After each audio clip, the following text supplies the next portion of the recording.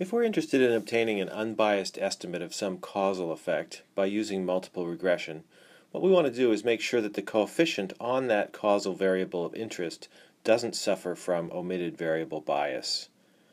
Now, to do this, one important strategy is to add control variables to the regression that eliminate the omitted variable bias. So we want to talk today about control variables.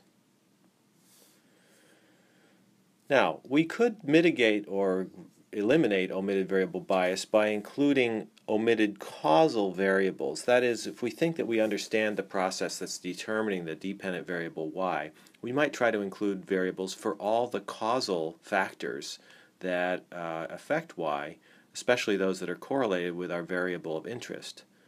But we don't really need to identify all the causal variables. We could be pursuing a strategy whereby we include other variables that, while not themselves causal, are sufficiently correlated with the omitted causal factors that they can effectively control for those and eliminate omitted variable bias.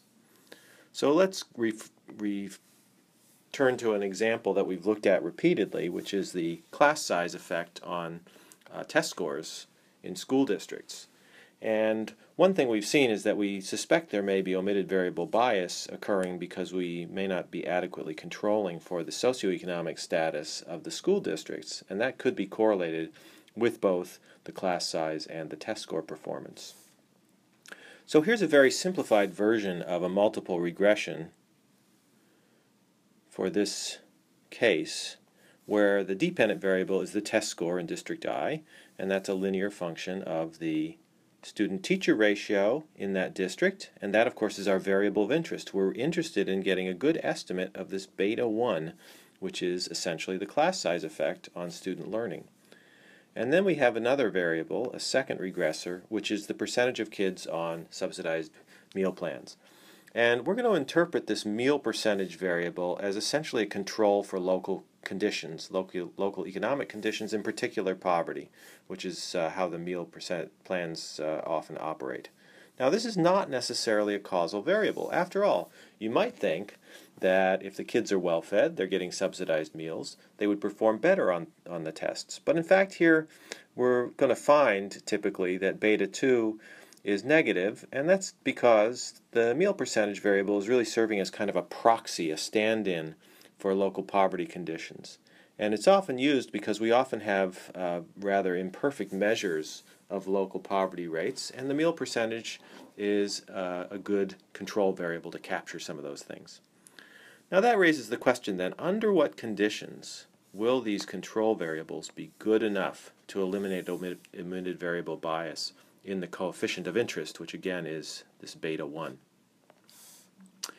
The key assumption or condition that has to hold is conditional mean independence, and this is what it looks like mathematically. So just to talk through it, what it says is that the expected value of the error term, conditional on all the variables in the regression, all the regressors, x1, x2, etc., is equal to the expected value of that error term, conditional on all the variables in the regression except for x1. In other words, if we think of those x2, x3, x4 as the control variables, what we're saying is that the expected value of the error term with all the variables included is the same as it would be with just the controls. Now, what's the interpretation of this somewhat obscure looking equation? Well, what it means is that x1, which is our causal variable of interest, and the error term, u, are uncorrelated once we control for or condition on all the control variables. So we're not saying that x is uncorrelated with the error term by itself. There could be omitted variable bias, but once we put those control variables in, we have wiped out that source of correlation, and then we get an unbiased estimate of beta 1. Now, this conditional mean independence assumption is a weaker assumption than the one we had been making heretofore, which was that the conditional mean of the error term is 0. If the conditional mean of the error term is 0, it assures that all the coefficients on x1, x2, x3, all the regressor coefficients are unbiased. But with conditional mean independence, we might end up with biased coefficients on the control variables, but we don't really care so much about that because our main issue is to assure that the coefficient on x1 is unbiased. The other variables are in there as essentially just control variables. Now, why does this work to eliminate that omitted variable bias in our estimate of beta 1, the effective interest? Now, I'm going to look through a very simplified case and make a number of simplifying assumptions, but to try to give you a feel for what is going on when we include these control variables. So here's the simplified case. We've got our variable, outcome variable. In our example, it would be the test score. We've got our variable of interest, x1, for example, class size or student-teacher ratio. And then we've got a single control variable here, x2. That would be something like the percentage of kids on the subsidized meal plans. And that's the idea. So there's our simplified two-regressor model with one control variable, x2, and one variable of interest, x1. Now, to capture the idea of conditional mean independence in a very simplified way, I'm going to follow what Stock and Watson do in their Appendix 7.2, and that is to assume that the error term u has the following kind of structure. So here's the assumption we'll make about the error term, ui. ui is going to be a linear function of x2, the control variable, and then this other little error term, that's the Greek letter nu. So that guy is a gamma, and that guy is a nu. And what we're saying is that the overall error term for the regression u is a linear function of x2, and then there's this leftover random part, nu. And nu, we're going to assume, has conditional mean 0. So that's our old assumption that nu is basically not correlated with anything.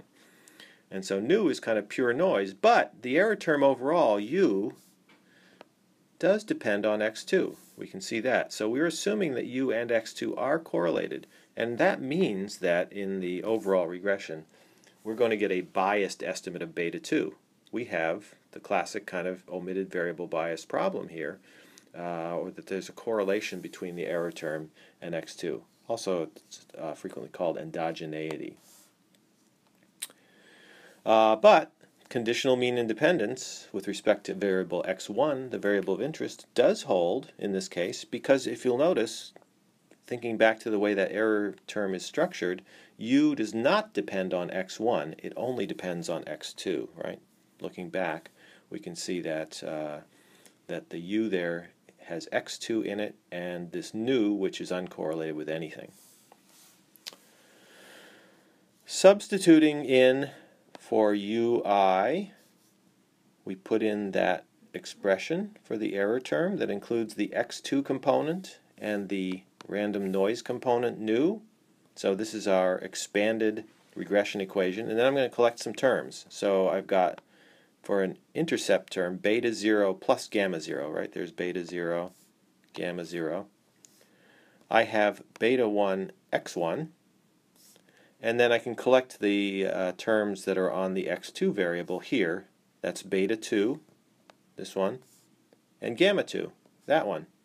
And then we have this leftover nu term. That's the nu error term. Since nu, that nu error, has a conditional mean of 0, all of these coefficients are unbiased estimates under the assumptions. So our estimate of the intercept is an unbiased estimate of beta 0 plus gamma 0. The coefficient that we estimate on the x2 variable, the control variable, is an unbiased estimate of the sum of two effects, beta 2 and gamma 2. And most importantly, the coefficient on the x1 variable, that is the, say, the class size variable, under these assumptions, is an unbiased estimate of beta 1. Now that's crucial because that's what we were hoping to accomplish. So we get an unbiased estimate of the causal coefficient of interest, that was beta 1, but note the coefficient that we estimate on x2 is an unbiased estimate of beta 2 plus gamma 2, not beta 2. So in fact, the coefficient in this regression on the control variable is a biased estimate of the causal effect of that variable x2. But that's okay. We're not trying to get a good estimate of the effect of the real effect or unbiased effect of meal plans on student test performance. x2, the meal plan variable here, is only acting as a control variable. What we're really after was that unbiased estimate of the effect of x1 on y. And under the assumption of conditional mean independence, we get an unbiased estimate of beta 1 from our regression. Crucially, we have to have control variables that we are confident clean out the sources of correlation between x1 and the error term. If that's not the case, then we're still going to have the potential for omitted variable bias in beta 1. And this is not something you can test for statistically. You have to have knowledge of the circumstances and convince yourself that through a comparison of a set of regressions, you've done a good job cleaning out those potential sources of bias.